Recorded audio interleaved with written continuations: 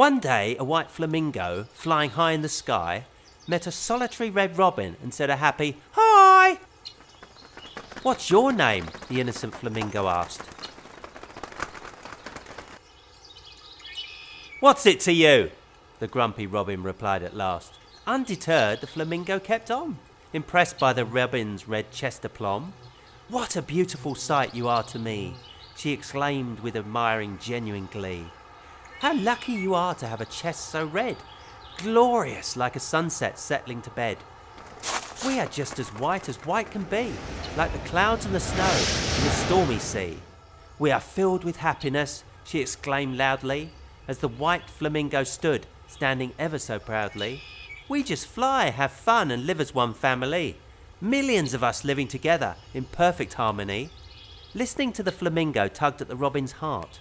She was innocent once, but that was torn apart. Scarred now with a remarkable red breast, a constant reminder of a life now messed. The robin was bitter and full of pride, welling with anger deep inside, her real self hidden in her feathered facade, redness of her chest a glimpsing guard, guarding the resentment of a love she once felt, desiring revenge on the hand she'd been dealt. Jealous of the flamingos and their innocent plight, the red robin's mind darkened like the shadow of night. As a thought festered deep in her mind, a devious plan materialised, a plan deliciously unkind. "You know, I should give you a learned lecture," said the robin with a positively innocent conjecture. "A lecture on colour, something you all lack. Perhaps we should start with red and end with black." "What a glorious idea," the flamingo fizzled, jumping with joy and excitedly sizzled. "Let's meet on the water in the lake over there, where millions will come from everywhere."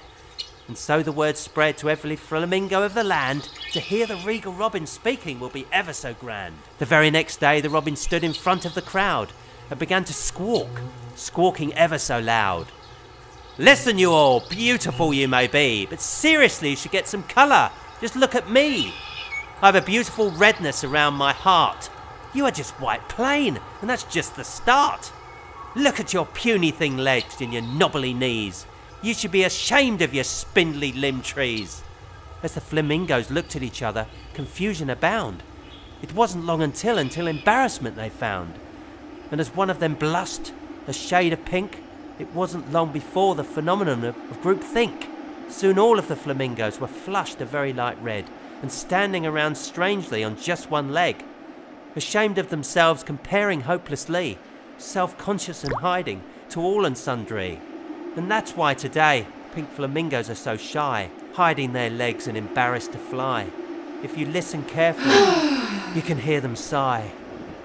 Just ask the red robin, she knows why.